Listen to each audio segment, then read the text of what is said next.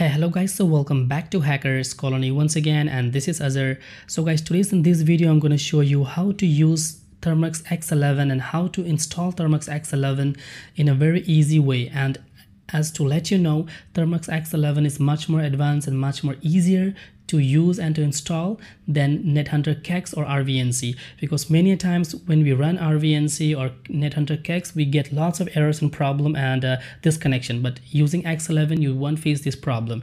And you can see on the screen, I have shown you a very small screenshot of that, how it's gonna look. And it's very easy to use and it's very beautiful and very interesting. You will feel too comfortable to use this one. So let's get started.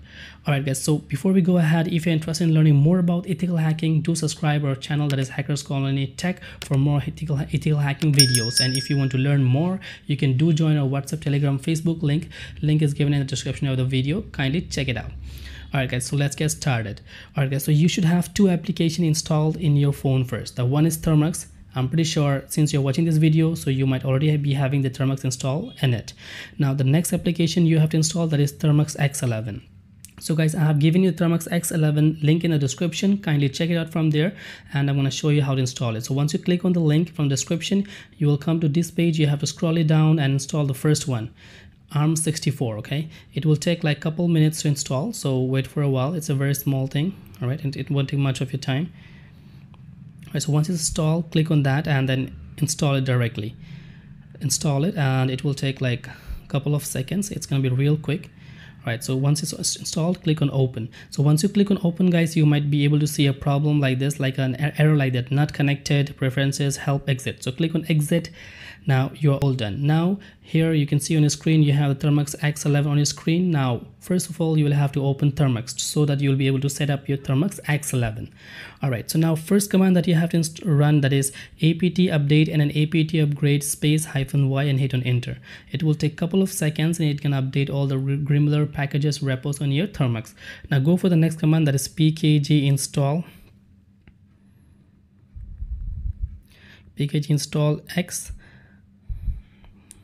X11-repo, then hit on enter and wait for a while. Now once this is done, go for the next command, that is pkg install Termux -X11-nightly and hit on enter and wait for a while.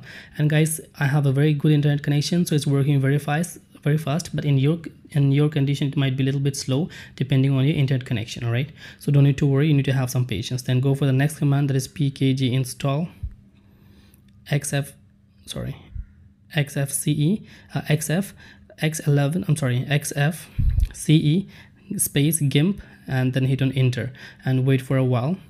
Now once this is done, go for the last command, that is Termux-X11, and then you can see the rest of thing. It is just to start the session. Okay, so hit on enter. I'll do share the command in the description as well, so you'll be able to check from there as well. Okay, then hit on enter. Now once you hit on enter, you will be automatically be able to see it will start running. Okay, so once you see this it is running and you can see kind of stuff on the screen like that, the desktop like this. Okay, then you just need to minimize the screen, then open your Termux X11, and then you can see the beautiful Termux X11 on your screen.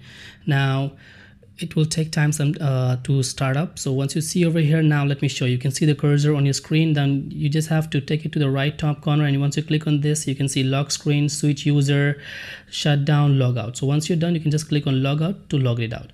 Now here you can left top corner, you can see applications. Click on that. Here you can see run programs, and if you want to install any app or anything, you can just click on the terminal emulator and the terminal will come up, and you can see it's much more better, right? So you get the root permission. Okay, so video is still now, this is the installation part only, so once you come over here, you will have to watch the second part for this. So let me show you how it works. Let me just type apt update and hit on enter. Once I hit the apt update and hit on enter, you can see it's working very smoothly, right? You can run the root tool as well very easily, and it's very easy to use, and once you're done, you can just click on the X, it will be closed. You can close like this. You have all the functions and all the applications over here, like mail reader, web browser, settings. You can change the graphics and everything as per your convenience. And once you're done, right top corner, click on here, you can see logout. Just click on logout, and then here you can click on logout, and boom, you're done. Then you'll be able to see like exit. Click on exit, you are back and open up your Termux.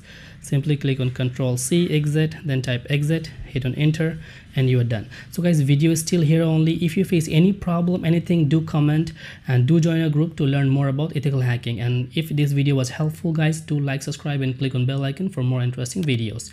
So guys, thank you so much for watching the video guys. See you in the next video guys. Bye bye.